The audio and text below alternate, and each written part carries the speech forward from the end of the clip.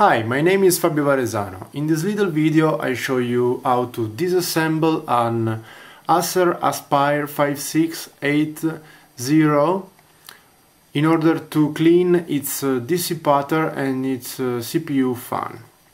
Well, every computer has a CPU or processor, and this component, when it's used, it gets really hot, but thanks to the dissipator and the CPU fan, the temperature doesn't damage the chip.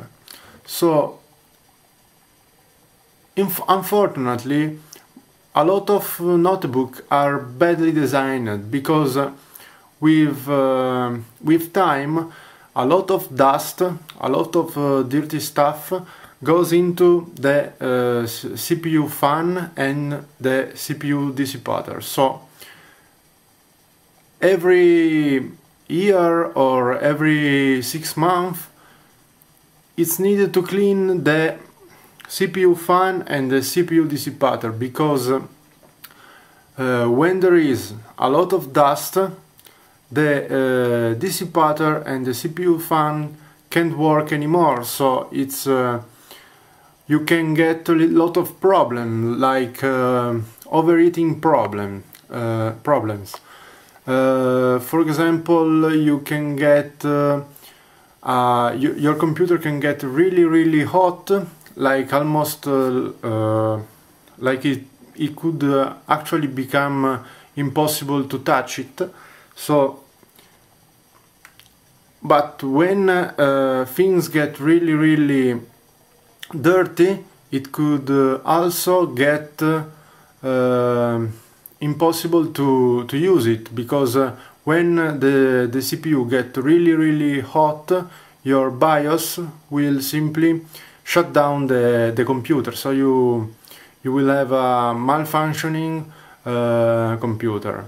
So in this little video I show you how to disassemble a Toshiba an Acer Aspire 5680, which you can see I have it here on my desk, and well, we will use a tiny screwdriver like this. Well, let's see how the process. Okay, let's go. Okay, we can start from the bottom of the computer. We will have to unscrew all of these screws. It's actually pretty simple to unscrew this notebook. I've seen notebooks which are really more complex to disassemble, but let's go.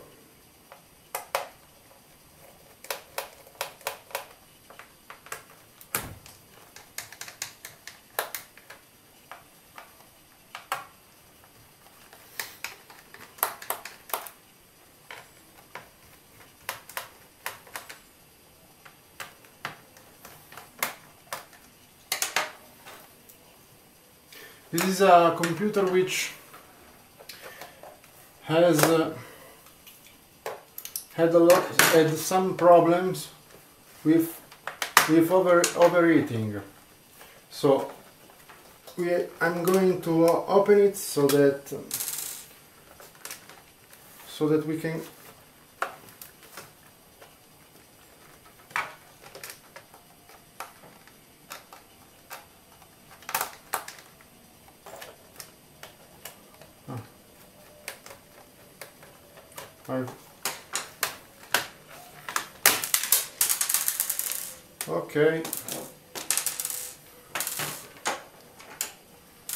Okay, now you can see here we have the RAM, we have the CPU, and what you see here is a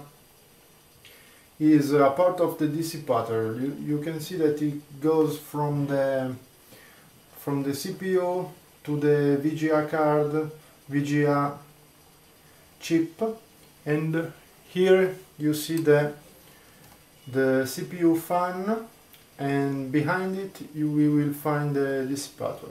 So we have to unscrew also these two screws here, one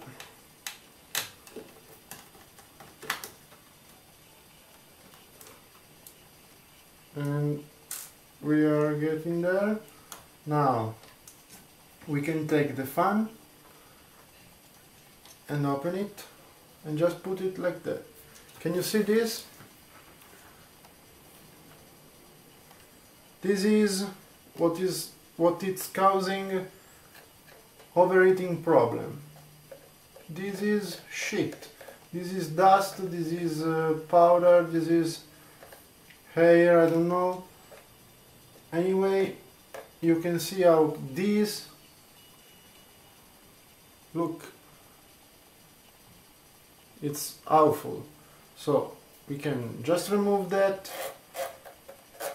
We can also use a tiny paintbrush. I'm not doing this right now, but because it's actually enough to do this like that,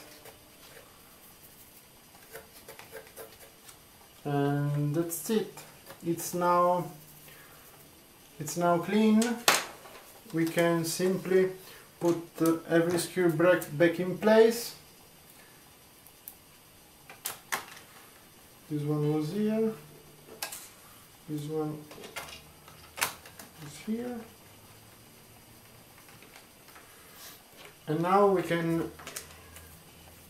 put this back in place.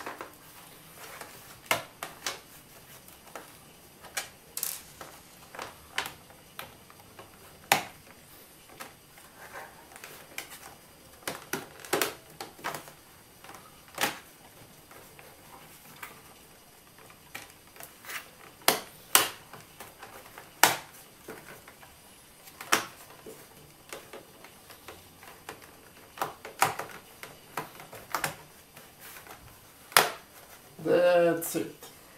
And now simply put all the screws back in place.